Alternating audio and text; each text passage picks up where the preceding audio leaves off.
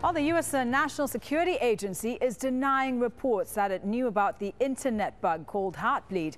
Now, Heartbleed is a glitch in the basic security of websites and affects the popular encryption technology called OpenSSL. Now, that's designed to protect sensitive data like emails, passwords, and even credit card information. When certain website addresses begin with the letters HTTPS accompanied by a closed green padlock, they're supposed to be secure. But Heartbleed creates an opening, making the sites vulnerable to hackers. The flaw has potentially exposed sensitive data in up to 2/3 of the world's websites, and it's believed to have been around for at least 2 years. It's led Canada to shut down a series of federal websites, as Daniel Lack reports. More than 3/4 of Canadian taxpayers filed their income tax returns online through the website of the Canada Revenue Agency. But this week, anyone attempting to beat the end of April deadline to file their returns got first-hand experience of the Heartbleed worm. On Wednesday, the agency shut its web file services down, and now the government has suspended internet sites of other departments that use the OpenSSL encryption software. So far, Canada says the closures are a precaution. No security breaches have been detected. That doesn't mean they haven't happened.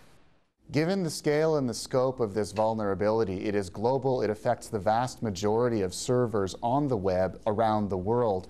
It's only a matter of time before we discover that at least some of them were compromised along the way. The mathematics absolutely point us in that direction. The list of well-known internet firms hit by Heartbleed is growing. Google, Facebook, and others say they've fixed the bug. Still others are racing to do so. Canadian and international banks are so far saying they're not affected, but the news that networks and hardware made by Cisco and Juniper could be infected mean this is potentially one of the biggest online security vulnerabilities of all time. The numbers seem almost too big to believe, but really, this is a watershed event in internet security, and I think this is the straw that's going to break the camel's back, force us to finally realize that security, we need to pay a lot more attention to it. We haven't been in the past. That all needs to change, and it needs to change now. Once the sheer size of the problem is determined, the really hard work begins. Finding the breaches that occurred, discovering what data was taken, and how it may have been used. We'll be hearing about Heartbleed for weeks, probably months to come. Daniel Lack, Al Jazeera, Toronto.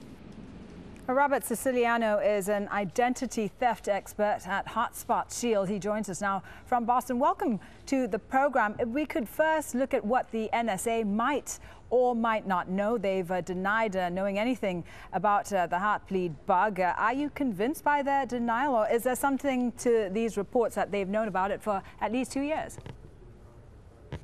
Well, you know how what they say, when there's smoke, there's fire, and the NSA and others would see a crack in SSL encryption as the key to the kingdom. I mean, this really is the holy grail.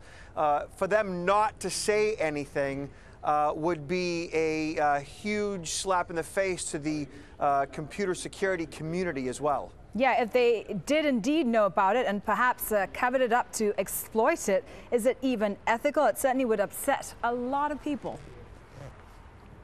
Yeah, a lot of people are currently upset that the rumors or that someone or a group has come forward leaking this. Whether or not it's true, that remains to be seen.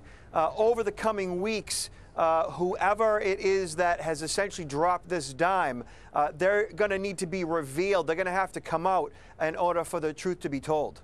Hey, Robert, what do you think about what Canada is doing? Is it overreacting by shutting down all its federal websites, or should other governments be following their lead? Well, Canada probably did this due to the fact that they were unpatched and that they are vulnerable. And the smartest thing for them to do, based on the efforts that it would take to secure their technology, their sites, their servers, meant that they did a cost-benefit analysis and decided that now would be a good time to shut it down. Other governments and or retailers' websites might do the same if they face significant risk. Okay, Robert, one more for you very quickly. How big a threat is this bug to us ordinary folks? Should we be changing our passwords on everything? So on a scale of 1 to 10, this is an 11. This is a big deal.